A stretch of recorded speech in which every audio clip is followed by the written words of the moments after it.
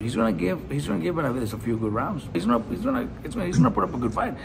Do I think Benavidez wins? Yeah, but it's still gonna be a good fight. It's gonna be a fight that's gonna where he's gonna show that people were wrong about him.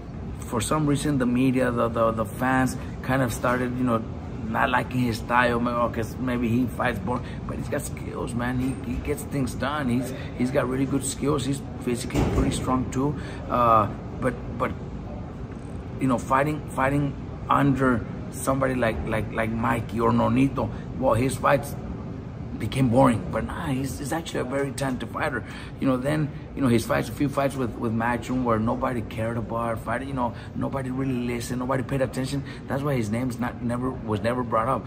But his name wasn't brought up also because he's also maybe not very well known. Maybe he's not going to sell that much. Maybe he's not that popular. But he's also very dangerous to beat you.